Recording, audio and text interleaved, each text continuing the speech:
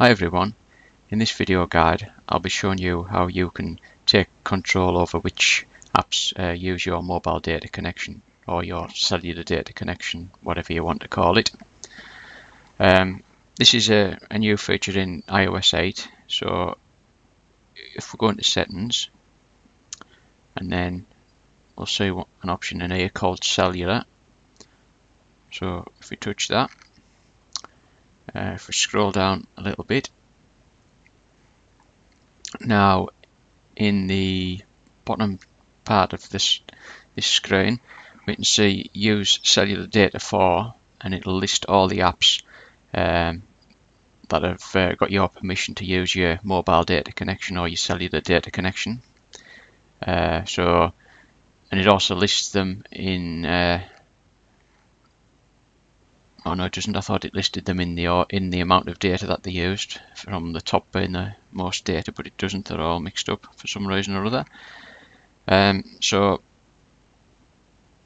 you can simply just scroll down the list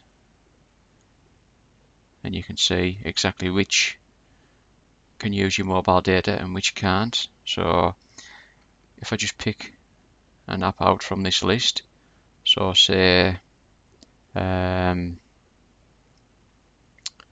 right,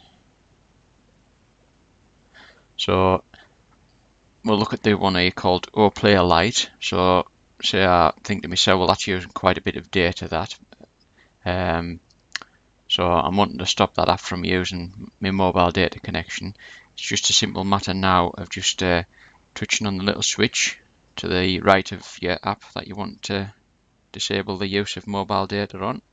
So as I said, we'll use the Player Lite in this example. So I've now switched that setting off for this particular app. So now this app, it won't be able to use my mobile data connection. The only connection that it can use is Wi-Fi, or none at all if I haven't got Wi-Fi on. So it's worth, if you've got a lot of data getting used, it's worth maybe going into here and having a look through and seeing if you can find the culprit for it.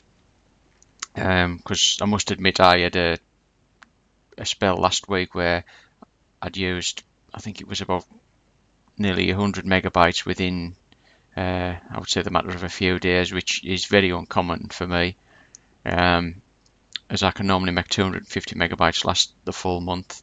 But unfortunately I couldn't find the culprit in here, and I think it was just down to iOS 8 bug, which will hopefully have been fixed in iOS 8.02.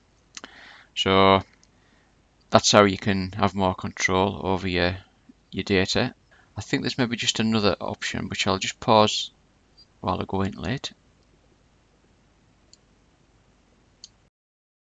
Right, at the very bottom of the cellular section, there's a section called System Services.